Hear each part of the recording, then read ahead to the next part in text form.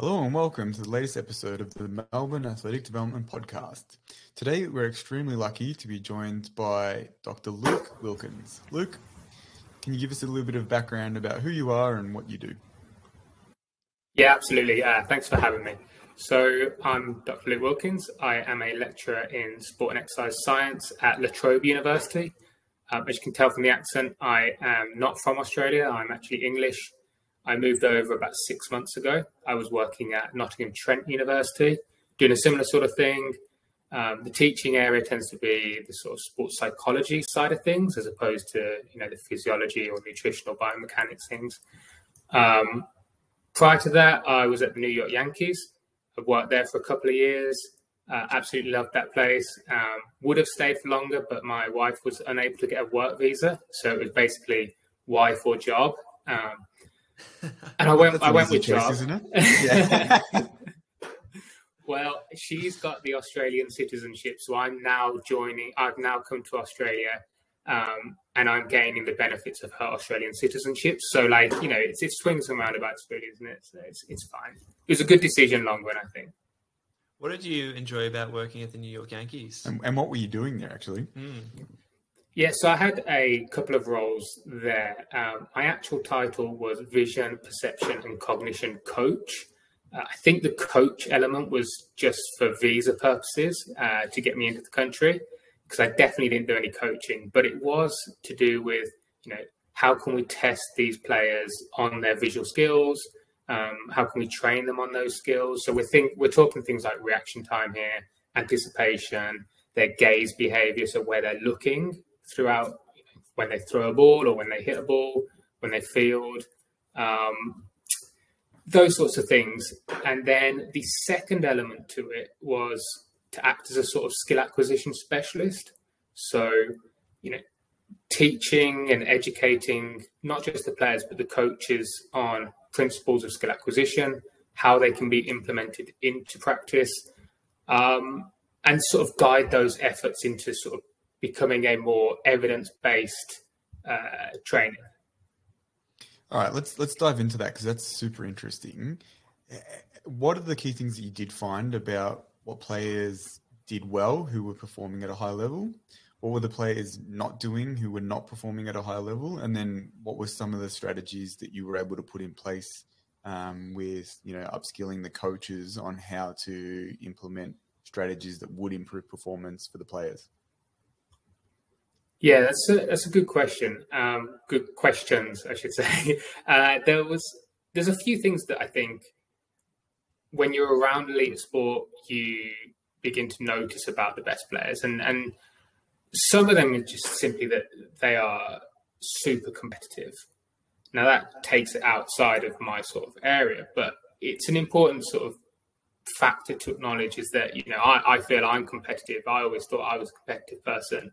Most people think they're competitive people, but you take it to those elite levels and it's an obsession. Like it's to the nth degree. So that's always, people do ask that, and that's always the first thing I come to think of. In terms of specifically to my area, I think what you sometimes find is that the players that perhaps don't make the most of their potential are the ones that are choosing, and it's, do you try and phrase this delicately and everything, but No, maybe, don't worry about it. yeah, gone are the days of sitting on the fence, Yeah. So there's loads of different routes you can go down in training, and it's, you can challenge yourself and you can maybe take the slightly easier road. And to bring that back to baseball, if people are familiar with baseball, you've got the idea of working with a tee. So I don't know how familiar you guys are or your audience would be, but basically practicing by hitting a ball off a stationary tee. Now, to anyone not in baseball, or to most people not in baseball, that would seem madness.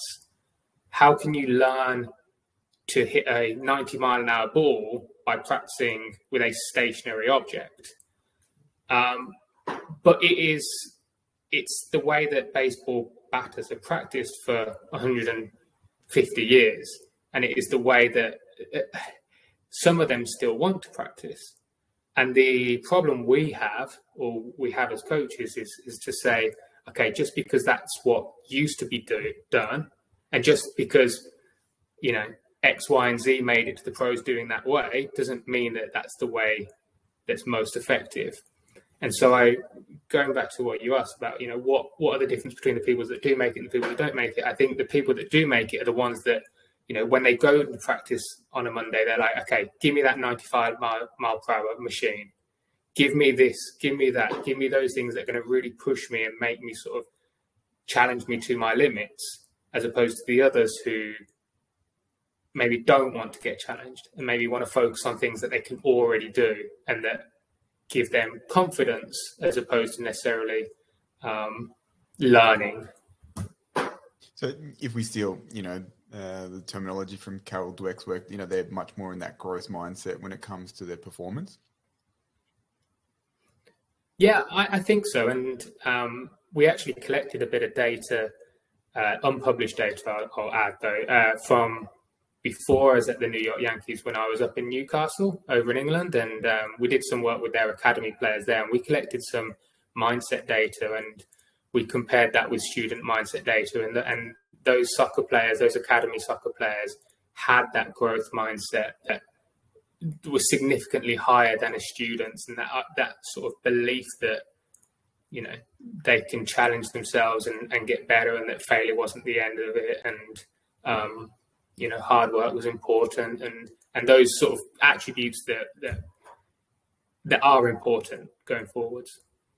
I was going to actually ask, based on that, do you think that mindset leads to, well, certainly behavioral changes, but also does that psychological mindset also enhance the brain's ability to be plastic and adapt and be able to develop or build skill acquisition more as well?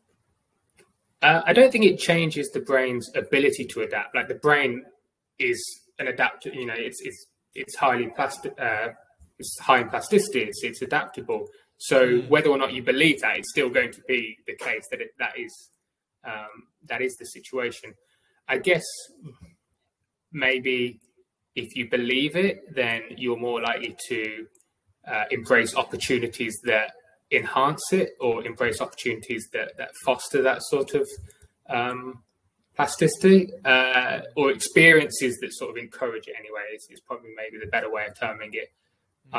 What was the second part of that question that I think I forgot? Well, no, like it was more just thinking about how we were actually talking about this in a previous podcast, John and I, but thinking about how psychology influences changes in adaptation. And one of the elements of growth mindset is it will create behavioral change. You'll be someone who's much more willing to put yourself in uncomfortable situations to develop the skills that you need. But I was also just interested to think of, does that psychological mindset create even a higher amount of plasticity within the brain? Like, it is obviously something that is adaptable by definition, but can it actually be further enhanced by that ability to actually, based on whether you're someone who thinks you can change versus someone who cannot? Yeah, that's an interesting one. And there are people that are far more knowledgeable than me who would be able to answer this better. My thoughts is that, you know, that growth mindset is the thing that puts you into experiences and puts you into opportunities that enhance that and allow that. But yeah, it's interesting. I hadn't really thought of it from sort of that perspective. So maybe that's some digging that I can do after this. Just to add to the already quite broad collection of research you do, hey, Luke? Well, yeah. Just needed a strand to the bow. The question that I have then is, what were the things that you were able to pick up in terms of their visual perception, and were there strategies that built off that, you know, that idea that we just spoke about of them wanting to learn what they could improve to improve their baseball performance? Yeah, so I think, you know, we were working, majority of the time we were working with some of the younger guys at the Yankees. And some of those younger guys are now making it into the big leagues, and a few of the guys were key figures last year. And we did do some work with them, you know, looking at their gaze behavior via virtual reality batting. And it was really cool to see, because because we can put them in a VR environment, and because we can track their eyes and their gaze behavior in that manner, we actually can see that there's multiple ways to achieve the skill, right? And so one hitter can be really good at making good contact because he can watch the ball onto the bat 9 times out of 10. Whereas another guy, equally good at watching the ball onto the bat, equally good at making contact, but it's because he can pick it up out the hand, again, 9 times out of 10. And so there's multiple ways to be good at a skill. Skills are multidimensional like that. And what that means from our sports science perspective is that, okay, we're identifying ways that we can individualize their training. Okay. And that was probably the coolest part from the stuff that we did in that second season of mine, is that we were like, okay, we know this guy struggles to read that last third of the flight. What can we do specifically for him that works on that element? Okay, we know this guy struggles to read it out the hand. What can we do to focus his? So it's individualizing that training because of the data we're getting from all these different tools that look at their gaze behavior, which is, I find it fascinating anyway. No, it definitely is. I think it highlights really clearly that in elite sport, the big shift that is happening, and it's going to only get better with technology, is this individualization, individual profiling, and the ability to really drive changes in someone's performance. And obviously you hope that amalgamates into team performance as well in that kind of setting. But I think that's where this integration between sports science and coaching is going to get closer and closer and closer, so that you're able to actually get really, really strong outcomes from identifying what that individual kind of needs. So that's really interesting. Are there any examples that you have of, the implementation side of it? Like, did you have anyone that you identified and you said, we found this and we think that we could try and implement this, but then, as you said, from a psychological perspective, they were pushing back on wanting to actually adjust their behavior? Because I know that baseball particularly is filled with historicism and, like people having all of these really peculiar rituals that they tend to want to use. And so changing may actually be uncomfortable for people in that setting. Yeah. You're spot on there. One nice example that we did have was, going back to that point, we found out there was a player who, if we could improve his ability to watch the ball onto the bat, then we think, based on everything else, he would improve. So we got a baseball bat. We wrapped 7 different colored pieces of tape around the end of the bat in sort of even cylinders. And his target every time he hit the ball was to say which color of that tape was the one that he hit it with, just to try and sort of force those eyes to be looking at the point of contact when he hits it. And so we had 7 different colors piece of tape. There was yellow, pink, green, blue, red, and really nice idea. And I spoke to a few coaches about it, and we started using it with a few players. And then we wanted to use it with another player. And one of the other coaches said, the yellows and the pinks and the reds, they have to go. This player might do it if it's just blue, grey and black tape, but it's not going to work otherwise. And it's just little things like that which I think are quite funny, and just you don't think that's going to be relevant, really, do you? No, I definitely didn't. But that's why coaches are so important, because coaches have that man management feel with the players. Yeah. They know they know the players better than I do, and sports scientists do, and that's why it's great to work together, I guess. So it's a funny one, it's a bit of a jokey one, but at the same time, like, that's still really useful input. And the next time I think he sent me a picture the other day, and he sent me a picture of a bat, and it was blue, grey, and black tape around the side of it. So. And did, like, from the actual outcome, was it effective for those players to pick up some of those changes in where they were contacting the ball? We don't know. This is sort of, so ongoing pilot stuff, to the point where, we weren't really tracking it either. We were doing so much experimentation and just, do we think it could work? As long as we don't think it's going to have a negative impact, then let's have a bit of fun with this. And if the player's on board, then great.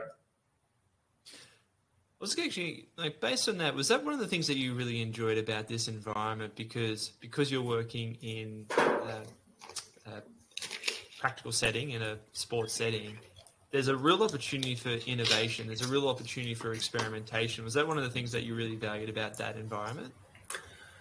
Yes, but that was driven by the people that were there. Like, I was so fortunate that the people who were saying yes and no to things were super progressive, super, they didn't micromanage. They sort of trusted you. They gave you the freedom to do things.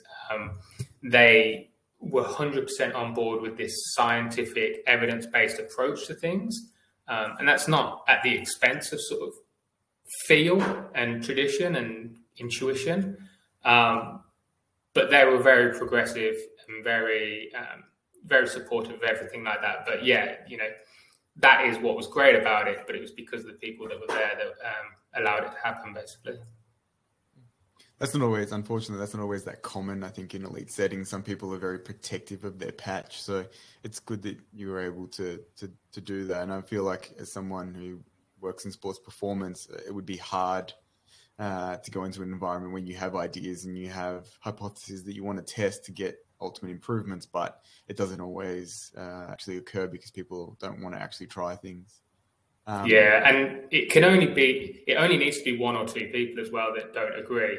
You could have 20 people on your side, but if one or two important people aren't on the same wavelength or aren't singing from the same hymn sheet, then, that's it. That's the important one. So I think obviously we're talking about skill acquisition through, visual tracking. Do you think this is something that, I know it's become more popular in the research and skill acquisition. Do you think it's something that is undervalued sometimes when we're looking at how someone performs?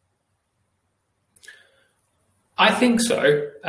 It's hard to answer that because I feel like I'm just inherently biased from my experiences. So yeah, we all are. I feel I feel like my obvious answer is yes, but then I've got to try and rein that in a bit with the obvious bias that I have. But I just think of my main sport is soccer in terms of my interests and my knowledge, and I just think of some of the best players who have ever played the game.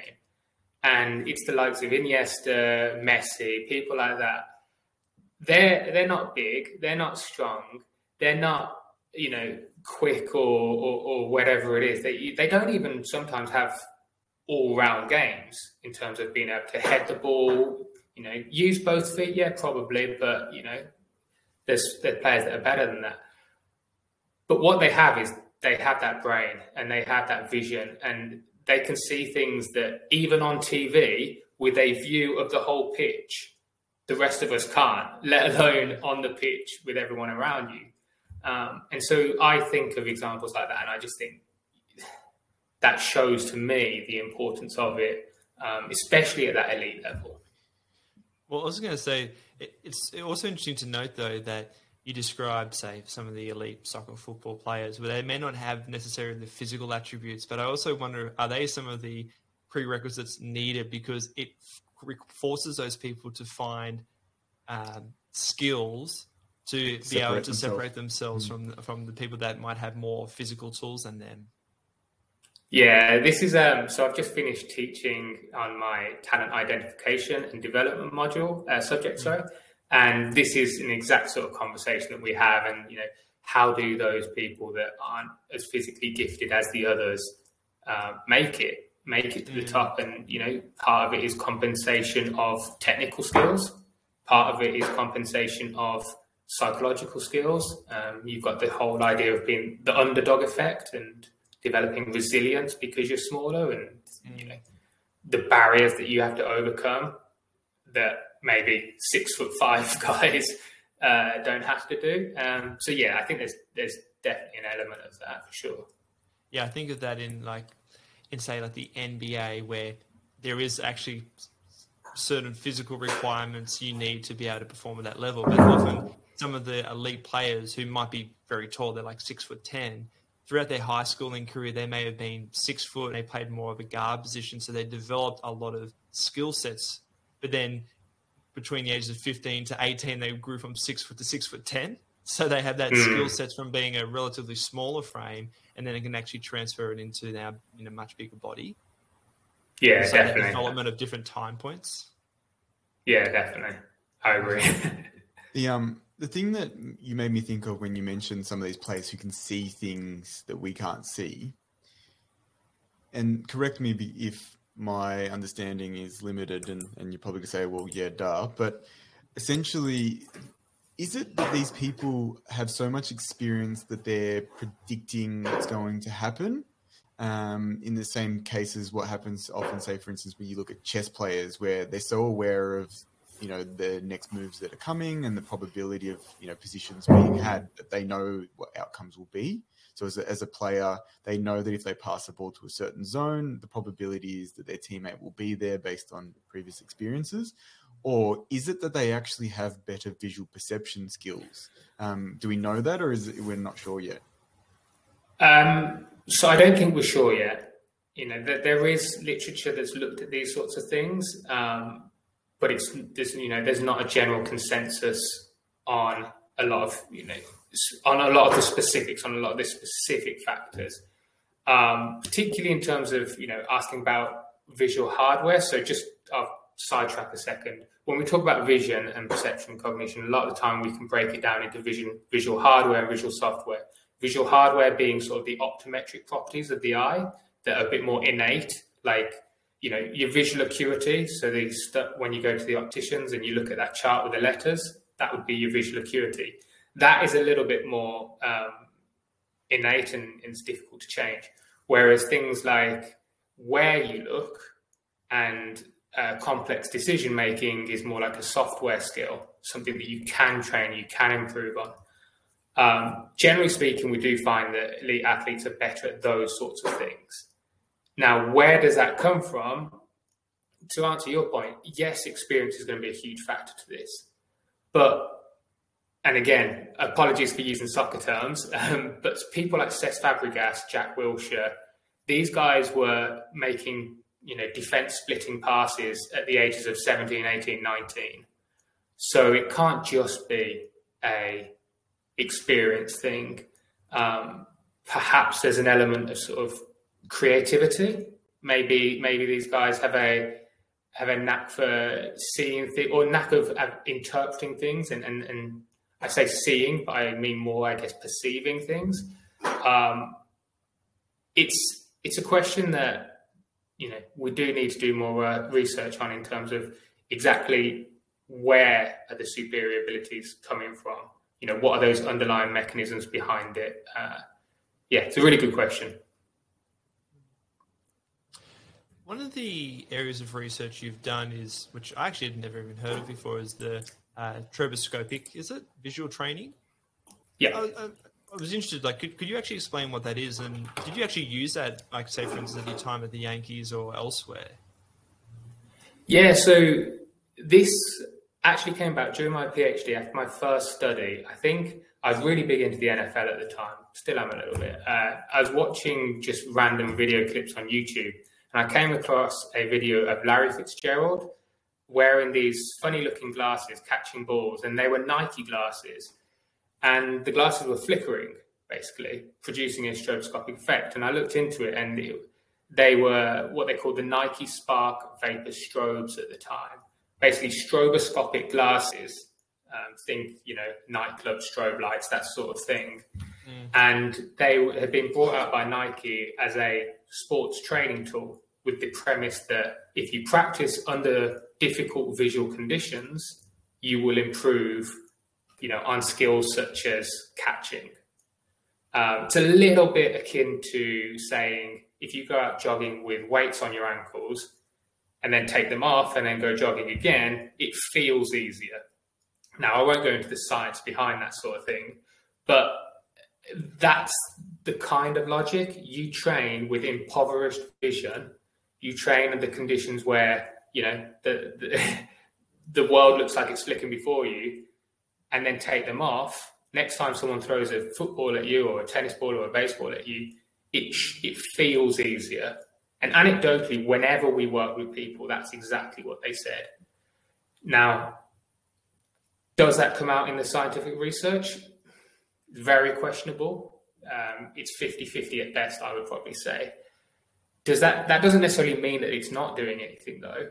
And I think there's a strong logic to it, and there's solid theory underpinning it.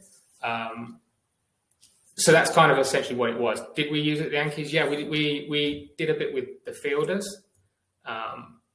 We didn't do too much with hitters. Didn't do anything with the pitchers. Yeah, we did a bit with the fielders, and it was one of those tools that the players enjoy it. The players really enjoy it. It's a little bit something different to add to practice, variety, a bit of fun. And yeah, I like stroboscopic training. Nike don't make them anymore, and actually it's kind of fizzled out a little bit. But I do think there's something there, and it might not be necessarily for reasons that are underpinned by sort of changes in the visual system. It might be sort of more psychological, but whatever improves the player is the main thing.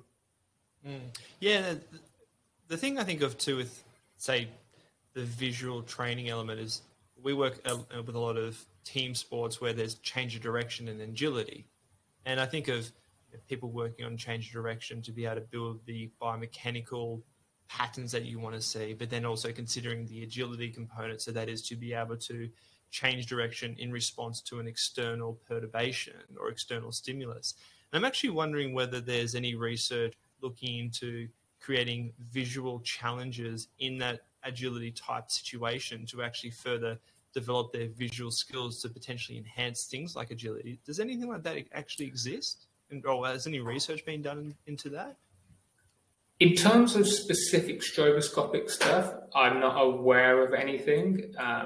And, that doesn't mean, that there isn't, but I'm not aware of anything stroboscopic-wise that's looked at that. So maybe there's a gap for you in the market there. I don't know if that's going to be me doing the research, but... No, just because I often think with agility, people work a lot on the biomechanical elements and then try to bring into consideration visual external factors. But I also just wonder, would you potentially get an enhancement of agility capacity by challenging the visual system so that you become more acutely aware of those changes within an opponent's movement to better enhance your movement patterns?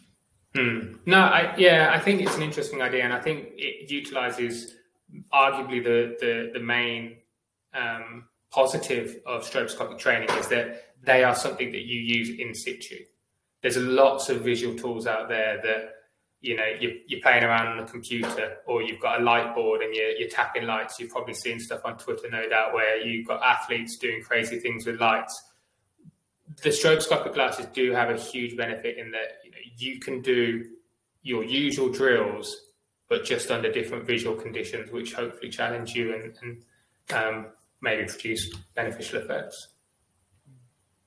Well, I think that opens up that idea that development of skills often seems to be enhanced by creating constraints. Do you think that is, becoming more clear in the research that constraints-based approaches is more effective than doing something without a constraint, or is that not necessarily being sort of brought out with the research that's going on? I think you can't deny that there's more research, every day, every month that is providing evidence in support of constraints-based approaches. There's also research being produced that's making opposing arguments or more traditional arguments. But I do think there is a bit of a movement towards that philosophy. And it's a philosophy that I particularly agree with, and why do you agree with it so much? I think from what research has been on sort of how we develop skills, it is not necessarily the speed at which we develop the skill that's important. It's how resistant that skill is under transfer conditions and under pressure conditions and things like that. We always talk about how we want to produce adaptable athletes as opposed to adapted athletes.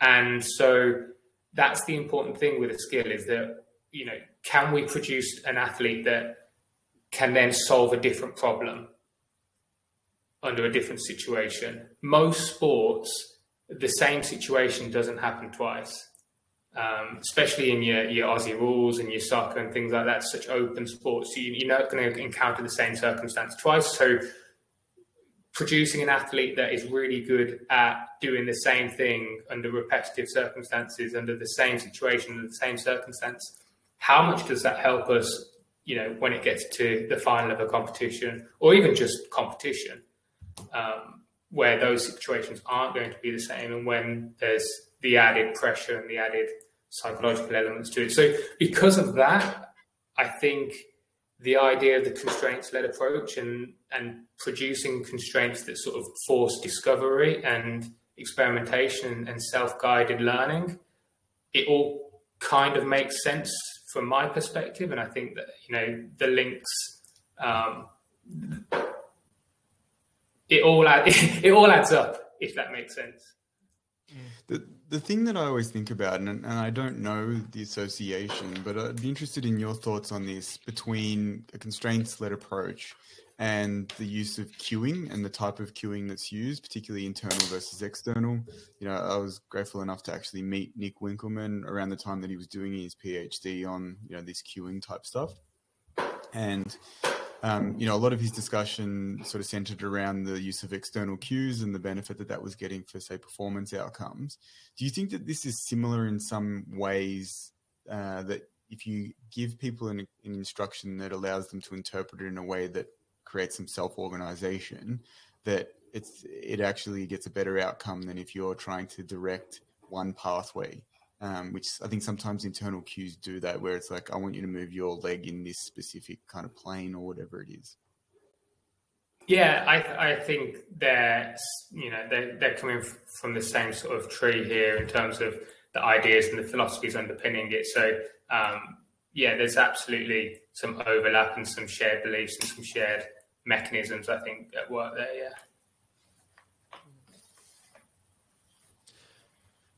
yeah. So one of the things that I know you've done some research on as well, which is interesting to think about and explore, is using virtual reality. So what kind of research have you done of using virtual reality in motor learning, and what role do you think that can actually play in overall skill acquisition? Yeah, I'm a big proponent of virtual reality, and it's not a golden bullet, it's not going to solve everything, and it shouldn't be perceived as that. And I think that's where we sometimes get a little bit stuck, is that people who do believe in the benefits of virtual reality have to kind of say, yeah, it's really good, but we kind of can't say it's too good because then there's too many, the expectations get too high. So you've got to try and kind of balance those expectations with still selling it to people. And so that's the tricky part that I guess more people that develop virtual reality systems have to encounter, but also people like myself as well. I think what VR does is it shouldn't be used to replace real world training, despite the fact that it's virtual reality. Okay? If anything, it's the opposite of that. It's allowing you to do things that you otherwise wouldn't be able to do in reality. So in reality, in training, I'm going to use Aussie rules in the example here, even though I've probably watched about 40 minutes of Aussie rules in my life. You and me both. There's a hell of a lot of Aussie. There's a hell of a lot of players on the pitch at one time. You cannot train like that. It's almost impossible to go, okay, I want 7 of you over there and 6 of you over there, and then we're going to run this play and we're going to practice it, and we're going to do that 10 times in a row, slight variations. It's impossible. But in VR, you can. Now, I'm not saying you should, that's just an example. Same with soccer. You can practice drills where, you're practicing their decision-making and their perception of teammates and opposition players. And you can do it at the click of a button. You can adapt the environment so that there's 4 attackers behind the player. Now there's 3 attackers behind the player. Now there's 2 attackers. Yeah, you could probably do that in soccer in real life, but it's a lot of hassle for the coach. It's a lot of confusion. It's a lot of instructions that are being laid out. So it's not doing things that you do in the real world, it's doing the exact opposite, doing things you can't do in the real world. A nice one, going back to the baseball stuff, is showing a 20-year-old Dominican kid who's just come up from the DR, showing him a slider at 92 miles an hour or whatever it is. They've never seen that before in their life. But if they're going to make it to the pros, they need to see them. So we can show them things that they wouldn't necessarily experience in training or in practice or even in the games at the lower levels. We can show them that in VR and allow them to see things before they actually, allow them to see things and practice things before they actually really do need to see and practice those things. And I think that's the really important thing, the message to get across to people when talking about VR. It's doing things that we want to do but can't, as opposed to just repeating things in a VR headset. Do you think it creates the opportunity to really expand capability where you're going to such edge cases and you're pushing the parameters so far that you potentially, you're enhancing their skills beyond what they'll ever experience? So rather than just being, you're being exposed to something that you will see, but you're not ready for in the actual real world, that we get to the point where, again, this will be a stupid example, but a slider coming in at 110 miles an hour, which is probably not likely to physically happen. Yeah, and is the question then that is that a bad thing or? No, the question is, do you think that it's going to potentially extend performance to levels we haven't seen before? One of the things, Jack mentioned that I'm involved in track and field, and we actually just finished another recording with someone who's an exercise physiologist, and we got heavily into the discussion around shoes and the benefit that we've sort of come to this idea that with these super shoes, potentially the benefit is not actually so much wearing them on a one-off occasion, right? That does help. But maybe the benefit that we're seeing with such an improvement in performances across large spans of people is that you can train in these things all the time. And we've seen significant changes to the overall depth of fields across road events, across sprint events, track, whatever it is. But the whole field is better, and it seems almost disproportionate to just putting on the shoes and getting, what do they say, 3 or 4% improvement in efficiency or whatever it is. It seems like there's an accumulative training effect that you get from actually wearing these super shoes. And my thought is, with VR, can you get that accumulative effect of pushing the boundary so far that almost these players, they go out to play and like, this is piss easy. Like I'm seeing the ball so early that I'm just hitting it out of the park every single time. Yeah, that's a really interesting one. It's definitely feasible. Like the technology is there to do it. We never tried anything like that. It'd be a very interesting question, and I'm sure you'd get players that would want to try it out. Absolutely. I mean, it's the same thing as me wanting to try out hitting an 80-mile-an-hour ball. I can't do that, so I'm sure players will want to challenge themselves with higher ones. And would that then transfer? I don't know whether you'd want it to transfer if they're never going to see it. Well, does it make in the same way that the stroboscopic glasses make it much or at least the perception that they have is that it's easier? Does it all of a sudden make the game seem like it's in slow motion if they're experiencing balls moving much quicker or in different light conditions, or all sorts of things that they're not going to experience? And in fact, the real life is, from even an objective measure, easier. Will their perception be, this is actually quite easy now, and I'm actually performing at a level beyond that because my perception is that it's easier? Yeah, that's a really interesting question, and it's inspiring ideas for research, actually. So I'm not aware of anything, but I will have to have a quick look, because if not, then I'm stepping in. Well, to give you an example, I don't know if you follow any of this stuff, but as you said, you mentioned social media before. There was a huge storm that blew up before the Olympics in 2021. The Italian athlete who ended up winning the gold medal in the 100, he and his coach were able to organize this system where they had, basically it was like a horse float put in front of him, so it blocked wind resistance, and he ran almost inside this sort of enclosed horse float thing on the track, and he was able to run at 50 kilometers an hour, which no human has ever been able to do under their own volition, because there was a completely zero wind resistance. And everyone was like, oh, that's what got him to be able to win the gold medal, because he wasn't at that level. And we'll come to it. But the other one was the accusation of drugs. But that makes me think that potentially if you're taking people to levels beyond what they can produce in their own, under their own sort of control, whether it's from a perceptive point of view or even from a physical kind of experience point of view, it changes the goalposts. And you mentioned, brain plasticity before. I feel like our brains are not limited by their ability to adapt. They're actually limited by the inputs that they can receive, because typically we actually don't actually get those naturally occurring experiences. Yeah, I feel like we're on the edge of a really different discussion, which we can definitely get into. Go for it. Well, I'm trying to figure out, are we saying that shouldn't be allowed? Or no, I'm saying it should be allowed. I want to see performances that... even as a track coach, one of my motivations is to try and, both for my athletes and even for the broader community, produce results that people didn't think were possible. And so if we can use whatever technology we have, we use different skill sets, different coaching approaches, different scientific, technologies to enhance that. Great. Like, I think it's fantastic that we try and explore it, because as much as some people may not think that this is, what human endeavor about, I think genuine humanism as a movement is about seeing what the human race is capable of. And in a sporting sense, I think it's seeing performances that we previously didn't think were maybe possible.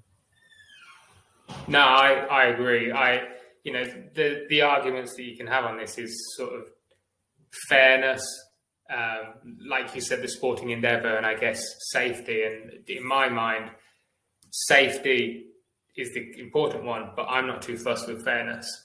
No, neither am I. Sport's not fair. Like, if sport was fair, then I would have been born 6'5", so I could compete in everything else. But that's not the way it works. So we're kind of dancing around this idea of sort of, what is fair and should certain things be allowed. And that to me is not the question. As long as something's safe, I'm all for, okay, let's try and see what we can achieve. Okay, well, I think this steps into some of the discussion about drugs. And the reason we bring that up is because you have actually done some research in doping and the mindset and morality. I know it's not an area that you're spending as much of your research time in, but it'd be interesting to get an idea of what you found looking into the perceptions, the mindsets, and the way in which people who do decide to potentially go down that path have, because I think it's a very interesting actual discussion from an intellectual level of why someone might actually choose to go down that path and how they justify that. Yeah, it's such an interesting conversation, and we've been talking for a while now, and I feel like this could be the start of our conversation now, and we could go, but we won't. We will. So the study that we did, I've been interested in this for quite a long time, actually. I almost did a postdoc in this as opposed to carrying on down the vision and perception side of things.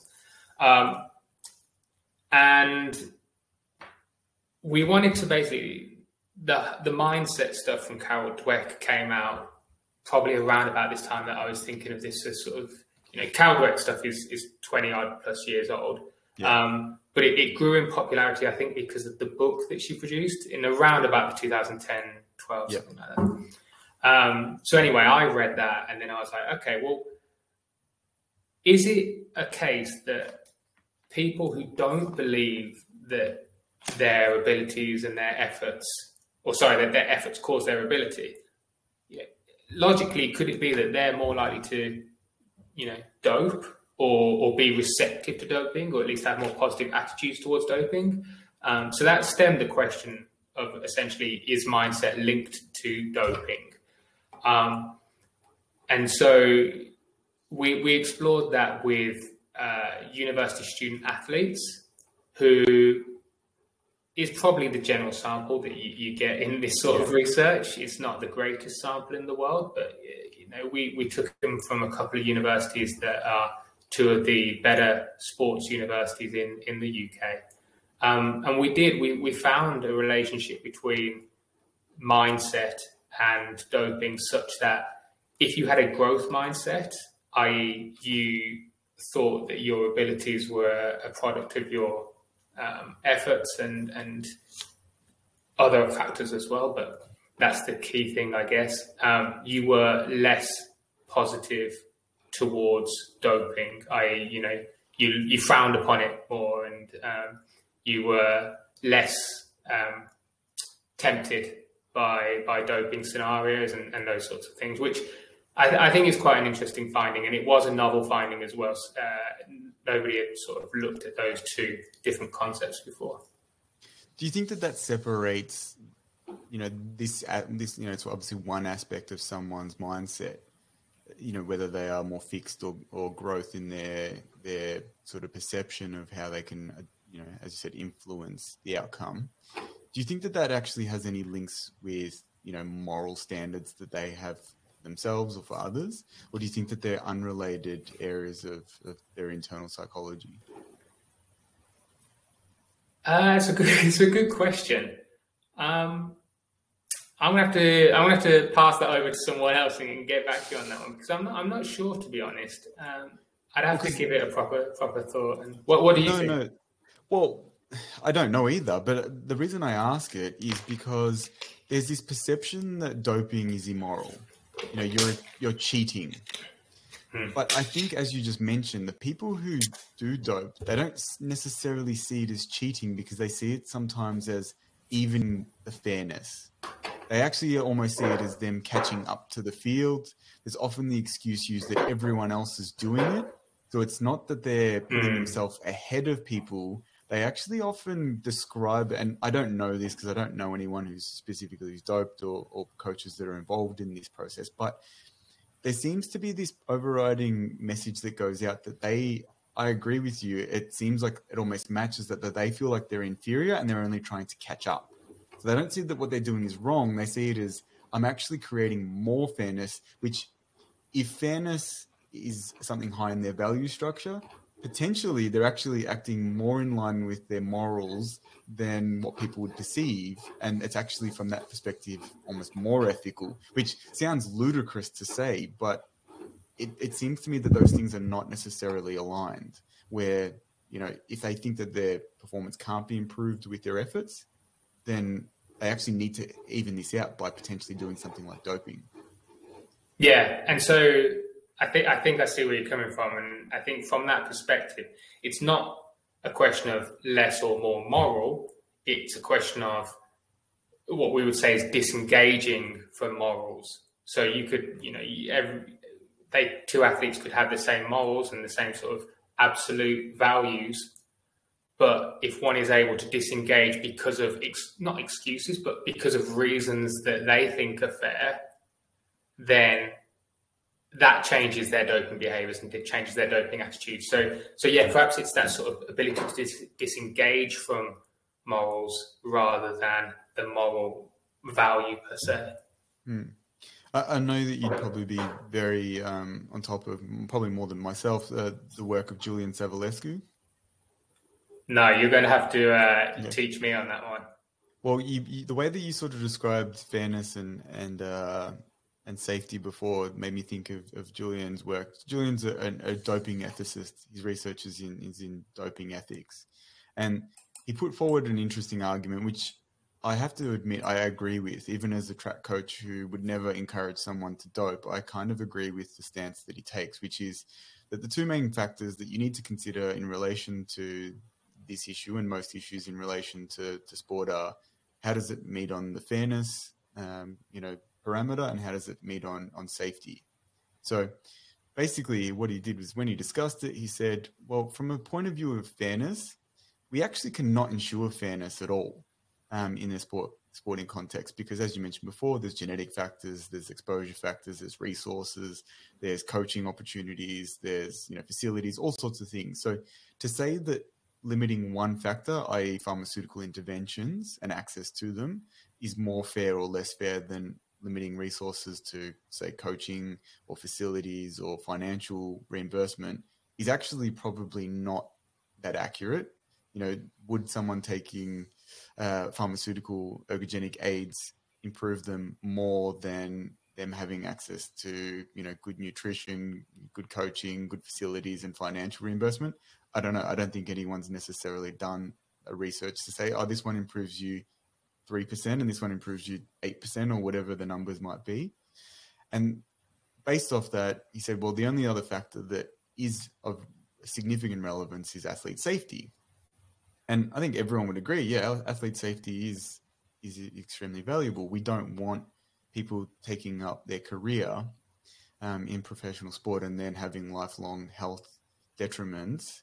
And we saw, obviously, the disasters that came out of what happened with, say, East Germany and the Soviet stuff, people having to even have, gender reassignment because they were so, was one female shot putter, Heidi Kruger, who ended up having gender reassignment because she was so her features had become so I can't even say the word androgenicized, that she was more akin to being male in her features than female, so decided to actually go through with gender reassignment surgery.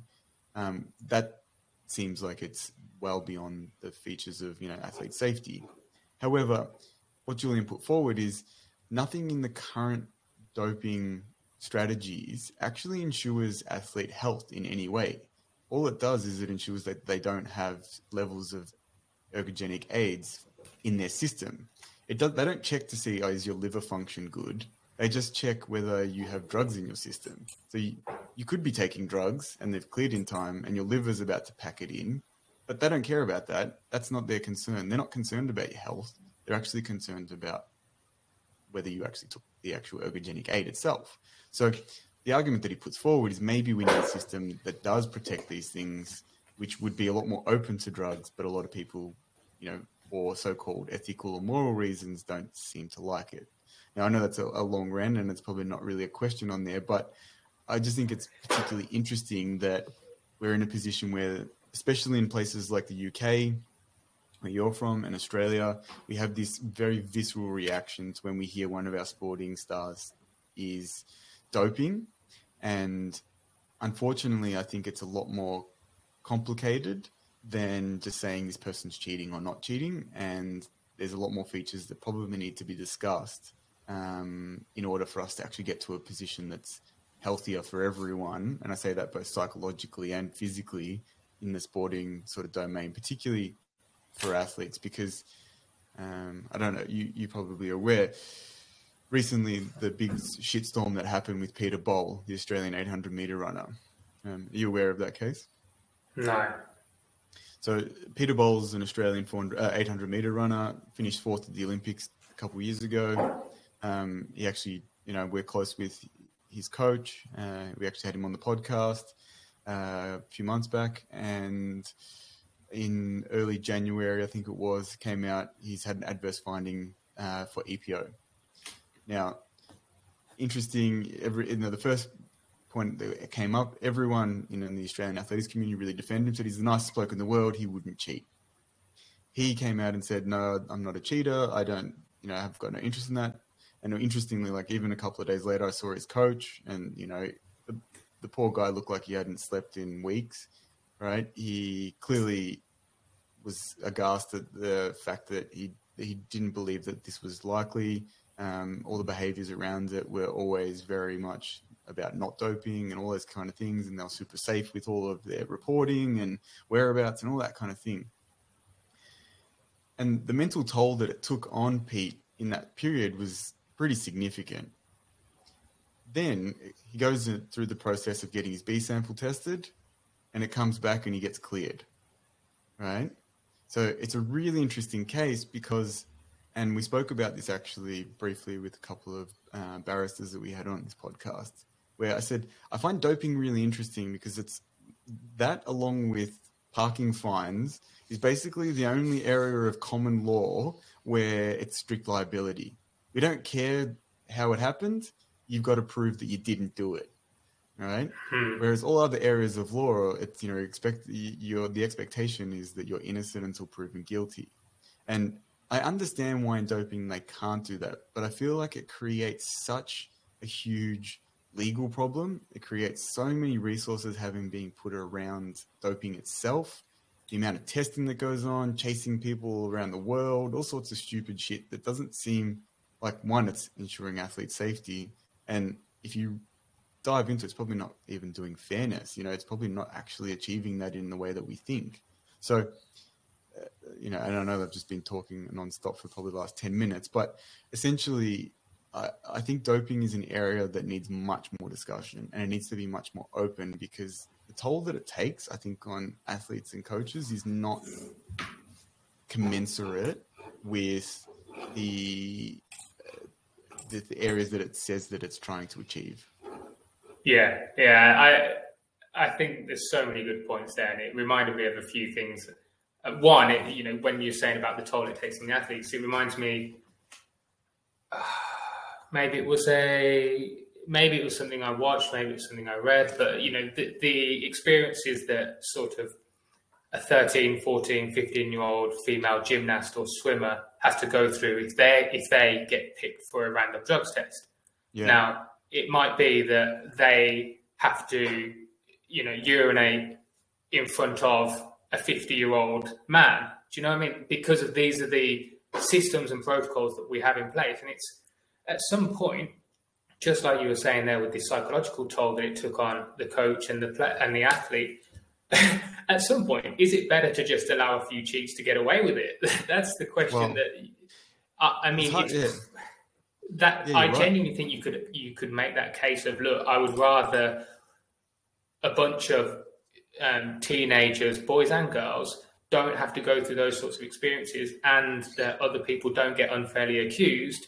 Yeah, a few people will slip through the net. I think you could make the case. I'm not saying it's a great case, but... Well, I think one of the interesting parts about this too is whether we start to see, particularly professional sport, as... I think one of the big factors behind this is, the historicism, particularly of amateur sports, where they weren't allowed to be paid, and obviously things like doping were heavily controlled. If you go to some of the newer professional sports, one, drugs is seen as almost laughable because a lot of people are doing it and no one cares. And even more recently, I've seen discussions, particularly online, of, say, Brazilian Jiu-Jitsu is becoming more popular. It's being, it's becoming popularized by the people that are involved in it, and also by some of the big proponents. People like Joe Rogan actually have had a lot of guests on that are from that. Lex Fridman, his podcast as well. And one of the interesting things is there's no testing in, the top level of Brazilian Jiu-Jitsu.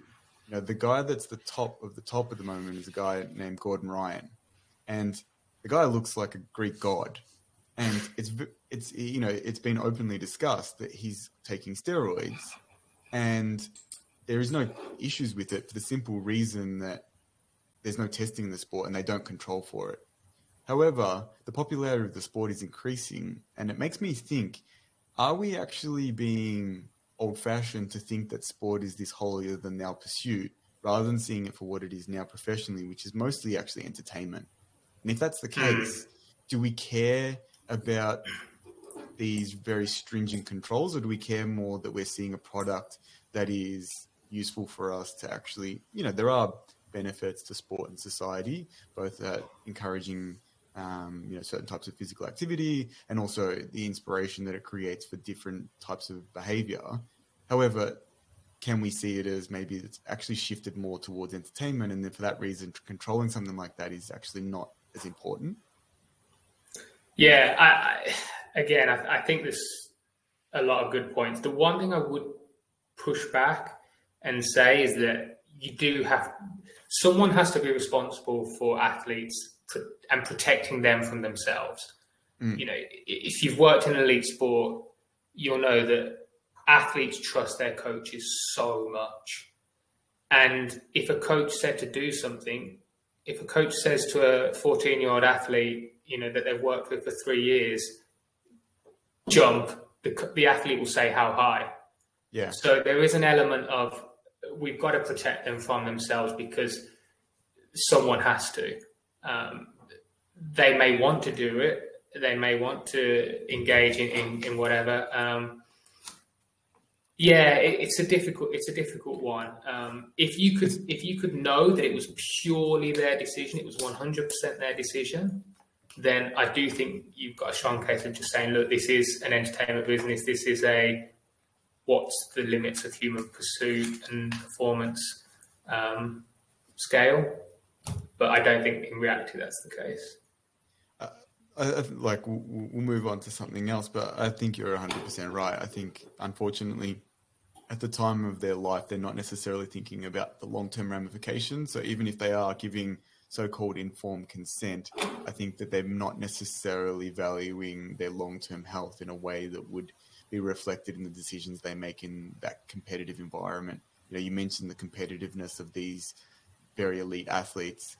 They would take sometimes those decisions in a direction that would end up causing long-term damage, and there does need to be protection from that. So I think you brought up an extremely important point.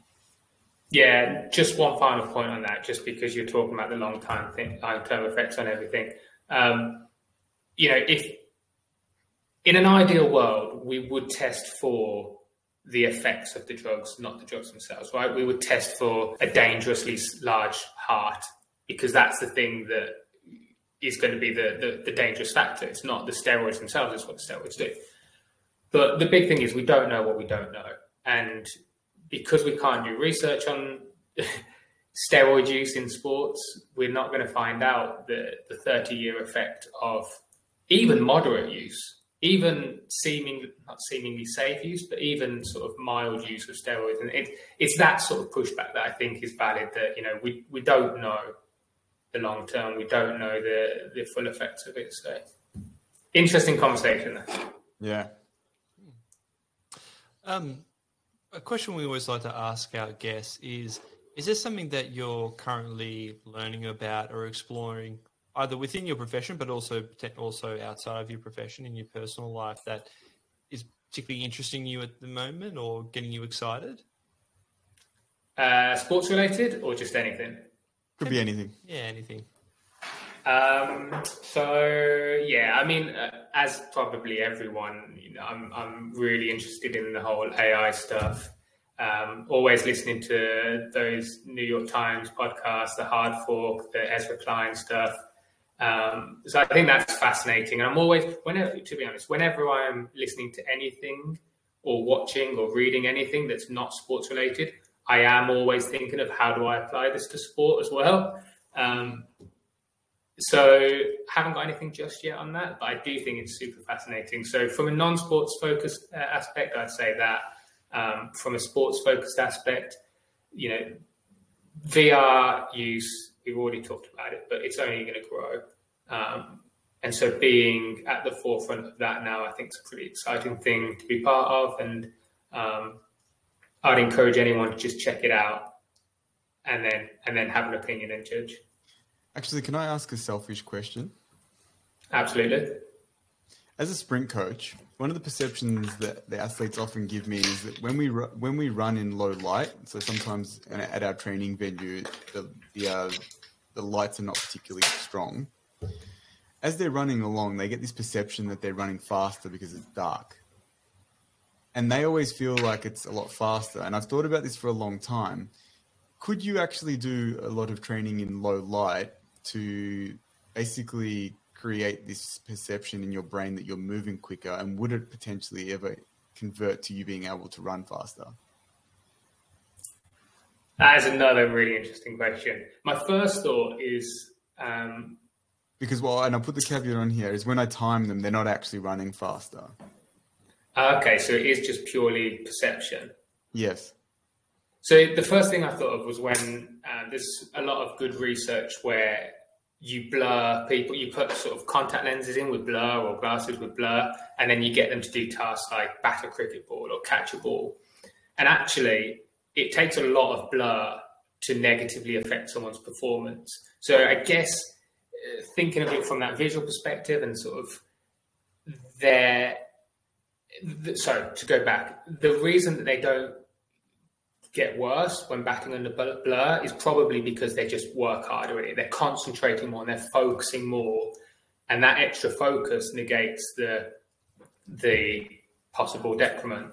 And I guess maybe it's the flip side of that for you guys, is that maybe because it's darker, maybe they have to work a little bit harder, maybe they have to concentrate a little bit more, maybe they're a little bit more motivated to not necessarily be better, but to stop the decrease that would otherwise happen under dark conditions. And maybe that's why the times are the same, but they think they're moving faster. I don't know, it's a really interesting one. Again, another possible research idea that's pretty straightforward to set up, actually. It actually makes me think, John, of what is the information that we use to determine our speed? Is it actually visual and light? And when you take that away and they're thinking of more ground contacts and say foot or leg speed, that's perhaps a feedback for their speed that they're not as tuned in, hence they're probably getting incorrect feedback. Yeah. No, I've always thought about this because the thought that came to my head when, a lot of my athletes would say this, obviously during COVID particularly, we copped it with this because we were pretending we weren't training, but we were. And we often didn't have lights at all. So we'd train until it basically got as dark as it could get and we would nearly not be able to see anything. They say, I'm flying, I'm going so fast. You say, well, the stopwatch doesn't say you're going any faster than you normally do. But their perception was that. And I thought it'd be interesting to actually do a study where, or even some training where you said, all right, you're going to run with blindfolds or you're going to run low light or whatever it is. So your visual perception is much less. Would it actually change that perceptive input? And could that potentially even improve your performance? Because, your body thinks it's moving quicker. And then when you add the light back in, it tries to recreate that same feeling. Or if nothing else, whether it actually helps you to be able to improve your biomechanics because all of a sudden you're starting to get better, more accurate feedback from leg movement and joint positions. Yeah. Yeah, I'd be intrigued to see if it applies, and maybe you can tell me, is this across the board? Like, do the fastest sprinters you've got have the same perceptions as the slower ones, or is there not enough of a range in your athletes? There is, but I wouldn't say that necessarily. Like, I haven't surveyed them properly to say, do you perceive it to be different? Like, also, it's just kind of been a general passing comment. And it's the same perception that you tend to get. We don't really have indoor tracks, but I do remember for people listening who used to remember that we used to have a track, used to be based across from the MCG called Olympic Park. And there was a hallway that ran underneath the stadium that they'd put rubber down. And it was just a hallway, but as kids, I remember just being idiots and running down the hallway. And the perception, particularly because it was such a closed environment, made you feel like you were actually moving a lot faster because you were kind of indoors in this enclosed environment. And I don't know whether it's just because the perceptive information you're getting visually is different, but I've always thought about whether training in that environment consistently would change, your understanding or even visually what you try and recreate when there's none of that. Or potentially does nothing, but I've just always thought about this. Yeah, that's project number 4 that you inspired from today's conversation. We'll send you the questions that you can put into research papers for us. I'll just have to. That'd be great. Yeah, I'll have to re-listen to our own podcast and make notes. So. All right, we probably won't hold you up anymore. So, Luke, thank you so much for your time. We really enjoyed it, and we really appreciate having people like yourself who are experts coming on to talk to two absolute idiots like us. No, I really appreciate it. Thanks for having me. Thank you very much. Appreciate it, mate. Thanks, guys. Bye.